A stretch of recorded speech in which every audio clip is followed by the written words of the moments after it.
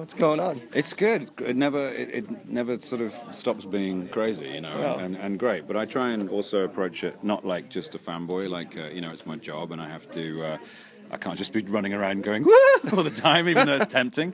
It's extraordinary, and to Sure. you know, to be to my third Mission Impossible movie, it's I never knew I'd be in one, let alone three. So, Well, that's awesome. Congratulations on Thank getting you. this far. I don't know how it ends. I don't know if you're going to be in any more. well, yeah, we'll You know. see in this one. So, tell me a little about Mission Impossible. Benji, I heard you want a little. You're down for the spin-off. What's going on? Did Yeah. Tony Stark swoop in and upgrade Yeah. the armor? What's going on with Benji? That would be cool, wouldn't it? Sort of, we've had this sort of like the universe building. Now it's time to start cross-pollinating. I think a kind of like There you go. Star Wars, Avengers mission. We're getting a Transformers universe. We got Marvel universe. There Why you not go. cross them, mash them all up? It's all right? about it's the next thing, cross-pollination. I'm in. But what happens when two of your movies cross over in the same one? Well, I did. Who do you play? I did think that at some point I was going to have to be doing Star Trek and Mission at the same time. Thankfully, the script changed for Star Trek, so it didn't happen at the same time. But there was a point when J.J. Abrams said to me, you know, you might have to do both movies simultaneously. And I was like, well, how is that going to happen? And he said, I don't know.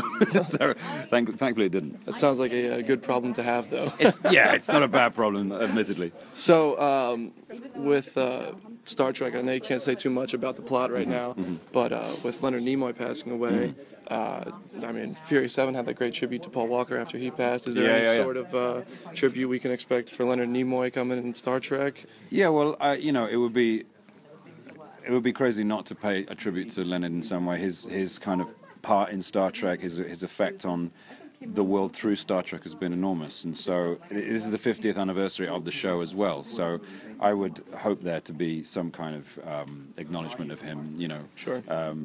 What form that takes, wait and see. But you know, he is literally a legend, and his passing was very sad. Wonderful guy, from what I've heard. Never had the pleasure of meeting him, but He was wonderful extraordinary, guy. and to get to work with him was a real pleasure. So, Sure. yeah. Last question I have. You know, I just mentioned Furious 7, Mission Impossible. Furious 7, have you seen it? I haven't seen it yet. No, I'm kind of. But- it's supposed to be amazing. I'm assuming you've seen a lot of some of the Furious and Fast Yeah, Furious. yeah, yeah. There's crazy stunts in those movies. Yes. There's going to be stunts in Mission Impossible. Yeah. You do your own stunts?